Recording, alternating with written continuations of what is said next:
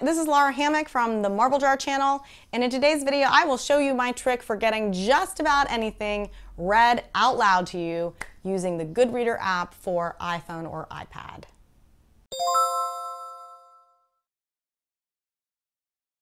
So I really like the convenience of having things read out loud to me. I spend a lot of time in my car driving my kids to activities and to practices. I also like to make use of the time that I spend doing mindless chores like unloading the dishwasher or raking leaves or cleaning the house. So I listen to books on tape with Audible, and I'm fully addicted to podcasts, which I listen to using the Stitcher app. You can see my video on that if you're interested. But sometimes I want something else read to me, an article, a lengthy email, my notes from a class, or a web page. So iOS does have a way to do this. You can highlight text in almost any app and then choose the speak option. I have been using Verizon's family-based product for many years now. It's an add-on that you can buy from Verizon Wireless that I use. The problem for me is that there is no way to control this once it gets going. You have to go into the operating system settings to control how fast it speaks, and there is not a way to pause or resume. So that is why I like to use the Goodreader app to read things out loud. In order to use Goodreader, the first thing you need to do is get whatever document or text that you want to be read aloud into the Goodreader app. There are a bunch of ways to do this. PDF. If your document is already a PDF, choosing the share option in any app will give you the option to copy the PDF to Goodreader. Web page. You can pull web pages directly in from Goodreader, but I find that that doesn't give you the options that you need.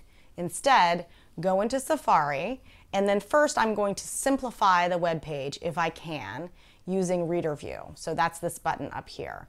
Reader View strips all of the ads and the other distractions out of the page so that it's just the text of the article. So then I choose Share. And you can see that Share isn't giving me the option to copy to Goodreader since this is not a PDF. So instead, I'm going to choose Print, and then I'm going to pinch out. This is a tip for creating a PDF from a print file. So now that it's in PDF format, I can choose to share, and that option is available to me, copy to Goodreader. Email. So I use the same technique to send emails to Goodreader. Share, then print, then pinch out, share again, and copy to Goodreader. And finally, text. You can paste text directly into Goodreader by creating a text file. Within the app, under Manage Files, choose New TXT. Name the document, so I'm going to name this one Test, and here is your blank document. So make sure that you've already copied the text that you want read to you to your clipboard. Select anywhere on the document and paste it in. Okay, so now that your document is in Goodreader, you can select a highlighted passage, or if you want the whole page read, push to select in any area where there's no text and choose Speak.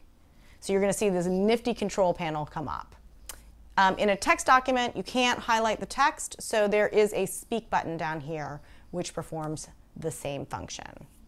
So first of all, the highlight follows what is being read like a bouncing ball at a sing-along. You can use these two sliding levers to change the volume and also the voice speed. You can also pause and resume play. Pushing the jump ahead or the jump back buttons will go to the next paragraph, although this tends to be a little bit weird in PDFs since it uses optical character recognition and it does not differentiate well between paragraph breaks and wrapped text. You can choose to read the current page or all of the pages in the document, and hitting the stop button stops the read aloud and closes out the control panel. So clearly the robotic voice is not nearly as good as a human reading it to you, but it allows me to finish my reading on the way to class and read articles that I might not otherwise get to. Let me know what you think. Comments are always appreciated, and thanks for watching.